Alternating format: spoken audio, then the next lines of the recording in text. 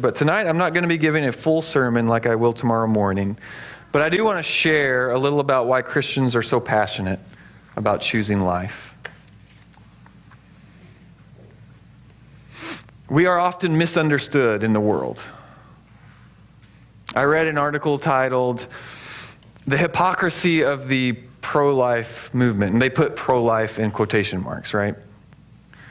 Because the author was trying to show how pro-life people are actually anti-life on many issues. And you could tell that it was written by someone who didn't really understand the Christian perspective or have a biblical worldview, which is fine, because I've gotten used to that. We all need to get used to that, because Christians are often misunderstood and misrepresented in this world. And what they did was they tried to lump together abortion with many other issues that are much more nuanced and complex, not to mention the fact that many people lump Christians together with all the self-professed pro-life politicians out there and everything that they vote for or against. And I can tell you that many politicians don't really care about life the way that we do, or and very few have a biblical worldview. So if you're looking to them for a proper understanding of the Christian perspective, then you're going to be left lacking. Nonetheless, tomorrow morning I will go into more detail about what Scripture says and why Christians stand up for the lives of preborn children. And the three main points in that message will be: God is the author and giver of life. God condemns taking... Oh, got a thing going on. God condemns taking innocent life, and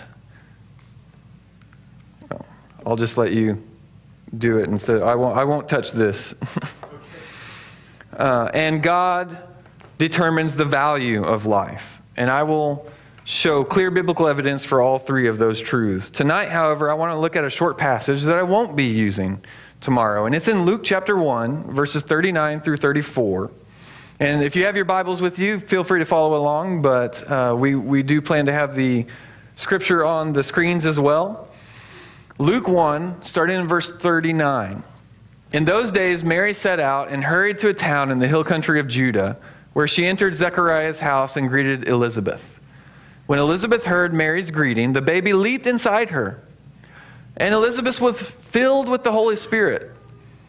Then she exclaimed with a loud cry, "Blessed are you among women, and your child will be blessed. How could this happen to me, that the mother of my Lord should come to me? For you see, when the sound of your greeting reached my ears, the baby leaped for joy inside me. Blessed is she who has believed that the Lord will fulfill what he has spoken to her." Notice how this passage identified John. Still in the womb, right? As what? A baby. Verse 41 said the baby leaped in her womb. Now, so then you have to, well, should you really call it a baby, or would fetus be the more appropriate term? And in God's eyes, there is no distinction. In the womb or outside the womb, same person, same value, same worth. Not only that, but verse 44 says the baby John leaped for joy at the sound of Mary's voice. And why would he do that? Well, it wasn't really because of Mary. It was because she was the mother of Christ, the Savior of the world. And tomorrow we're going to dig into more scriptures that teach the person in a womb is no less a person. But we see that truth right here in this passage as well. John was still in the womb, but reacted to Mary's presence because not only was he already a person, but God was already working in his life. You see, John wasn't going to become a person once he moved locations from inside the womb to outside the womb. He already was. And God wasn't waiting for him to be born before using him. You see, God had designated John to be a prophet. And you could call this his first prophecy. The commentator Kent Hughes said John the Baptist's ministry was beginning 3 months before his birth. Additionally, John leaped because he was overcome with joy. And Hughes said, I'm ready for that quote now, "Do not miss the point.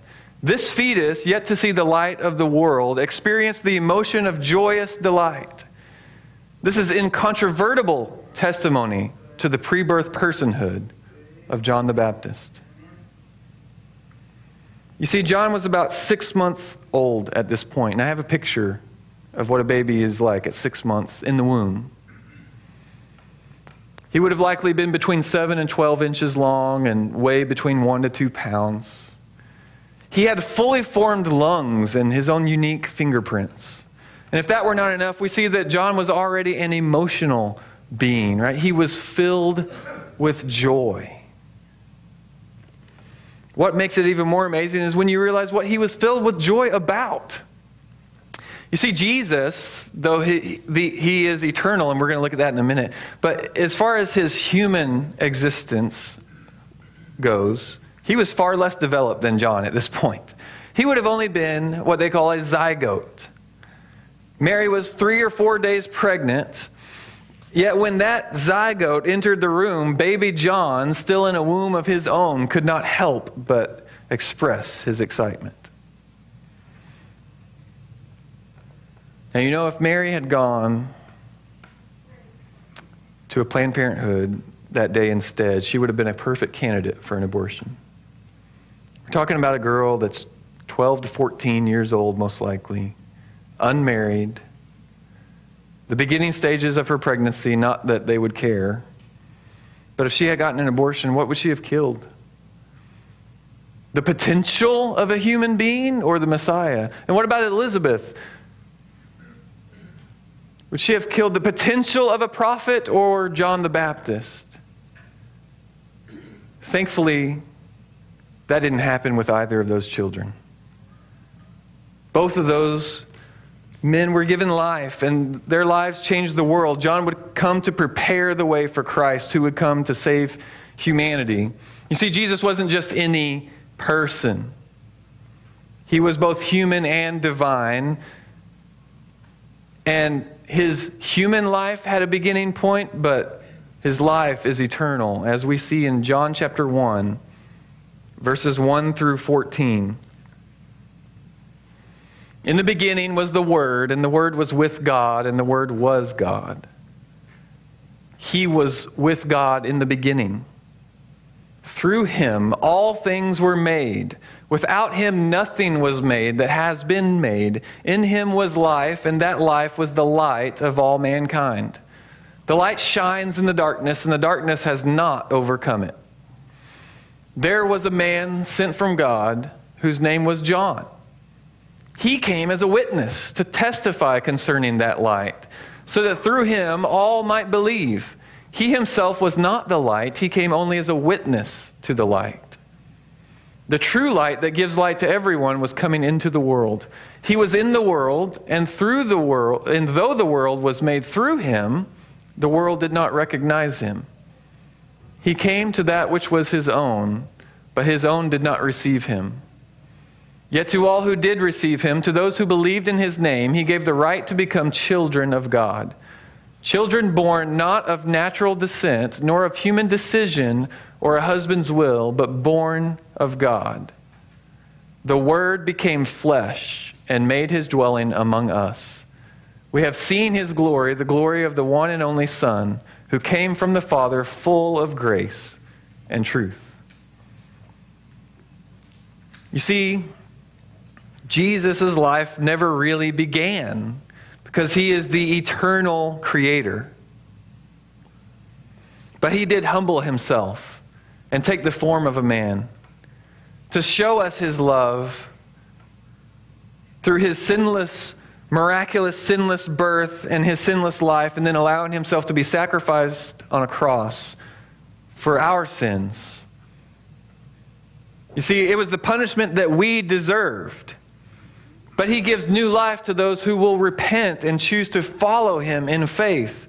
You see, our first birth is so important, but it's not as important as our second birth. Jesus told a guy named Nicodemus that he must be born again. Well, Nick was confused. He was like, that doesn't make any sense. I've gained a little weight since then. How am I going to go back into my mother's womb? And he was right. That sounds crazy. That is crazy. But what's not crazy is dying to your sins and being born spiritually. which is what Jesus offers. It's an amazing gift, and it is why we celebrate Christmas. It's a gift that's been bought and paid for, but remains completely useless to you unless you unwrap it with faith in Christ. By believing that He is who He says He is, that He did what He said He did, that He lived that sinless life, that He died on the cross as an atoning sacrifice for your sins. And not only that, but He was raised 3 days later to prove that death could not hold Him. His death is enough to pay everyone's debt, but it is only effective for you if you will repent and follow Him. Just believing will not save you. Just saying a prayer will not save you. Just going to church will not save you. Just being what everybody calls a good person will not save you. All the good works that Christians are called to do and to grow in are the fruit of a real relationship with Jesus Christ, not the root. The root is a genuine relationship from repenting and making Jesus your Savior and the master of your life. And the fruit grows out of that relationship, out of that root. You see, Jesus said, I am the way, the truth, and the life. No one comes to the Father except through me. Jesus said that, which means He was either a liar, a lunatic, or your only hope. And He made it abundantly clear that the only way to be known by Him was to repent and to make Him the Lord of your life. C.S. Lewis said this: Christianity, if false, is of no importance. And if true, of infinite importance. The only thing it cannot be is moderately important. And he was right. And I hope that you will see what Christmas is really all about and why thousands of years later, over 2,000 years later, we still stand here today to celebrate the birth of the Savior of the world. Let me pray. God, thank you for this time together.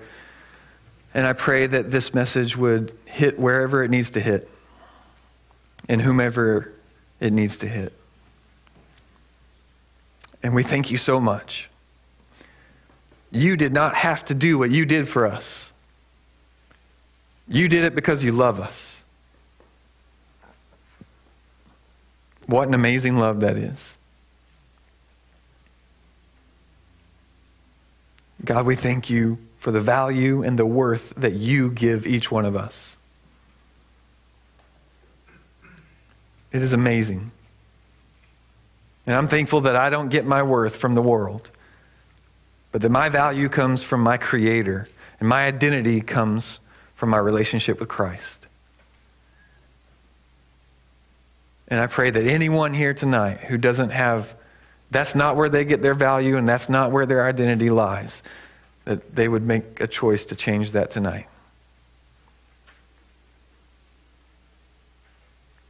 We pray that our worship would be an offering to you, Lord. And we thank you in Christ's name. Amen.